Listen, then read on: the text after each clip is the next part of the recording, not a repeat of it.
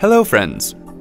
Want to back up the recovery key for BitLocker encryption of a drive or partition? Here are the steps to do so on your Windows 8.1 PC. Click the down arrow key at the bottom left of the Start screen to view all apps.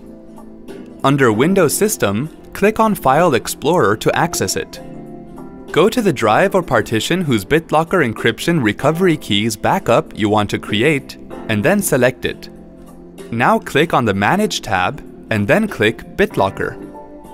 Click Manage BitLocker to open the BitLocker drive encryption window, and then click the Backup Your Recovery Key option.